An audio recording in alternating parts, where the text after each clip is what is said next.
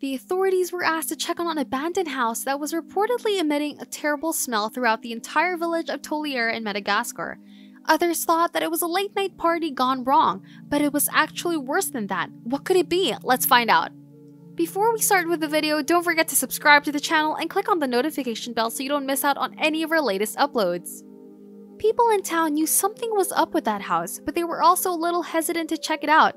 City ordinances and common sense dictate that entering a property, even something abandoned like this, is considered trespassing. But because the scent kept getting stronger and stronger to the point that it impacted their health, they had to call up for some help from the police. The property was supposedly abandoned, but some people reported that a few regularly came to the house and would go out after a few hours. The police prepared a huge task force to deal with the situation. Just in case things were going to get physical, they had weapons prepared. For the possibility that the odor came from a dead body, they had medical staff and forensic experts on the ready. There was also a chance it could be animal related, so they had a wildlife expert, Sori Ranjanjevasanaka, on the ready. Some of the people couldn't get any closer to the house because the smell was so terrible. The ones who were able to bear it were able to get the doors open. The cops were surprised to see some shadows in the hallway. Upon noticing that they were armed with shovels, the police immediately pointed their guns at the men, defending themselves. The unidentified men dropped their shovels and raised their hands rather quickly as if to admit to their crime straight away. It turns out that the shovels weren't for fighting, but for digging with the intent to hide something. When the men were arrested, they went into the house and investigated. Almost immediately, they found the cause of the complaint. Thousands of tortoises were crawling all over the house. They were literally covering the floor of the whole household. The house they were in was a wreck and in no condition to house these creatures. There was no light, food, and water for them. If humans can't live in such a condition, these baby creatures wouldn't too. Ranjanjevasanaka, the wildlife expert, was quick to ask the police to bring them to safety. Each second wasted might cost the life of these poor creatures. Some of the ones who weren't moving were already dead or at the brink of death. There was no time to do a formal investigation, so they brought them somewhere safe first. Once Ranjanjevasanaka and her team could have a proper look at these animals, they identified the kind of tortoises they were.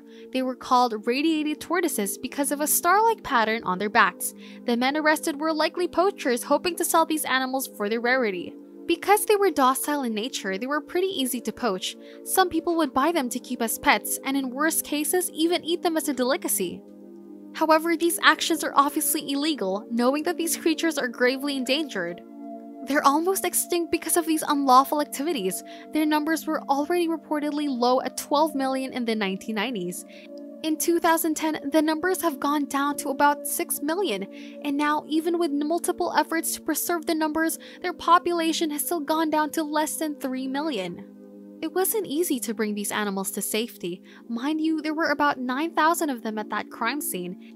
Each one that lived meant a contribution to its potential increase in number. Because many were sick due to the harsh treatment, it would take a significant amount of time and resources to nurse them back to good health. Despite the hard work of the vets in the area, not all of the baby tortoises survived. It was still a good number though, at 8,000. From a numbers perspective, that's great news, but what should the people do now? Should they be released back into the wild where other poachers were waiting for their chances? No. While the men in the house were taken in, many more like them were still out there. Fortunately, a group of experts and the wildlife conservatories volunteered to take them in.